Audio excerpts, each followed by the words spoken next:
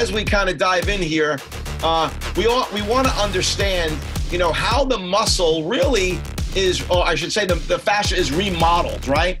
So when you think about fascia, collagen, elastin, and rectulacin, it's important that the fibers of the fascia, the myofibroblasts that are laying down this fiber, it's being done in a way that's remodeling, that is rate load specific.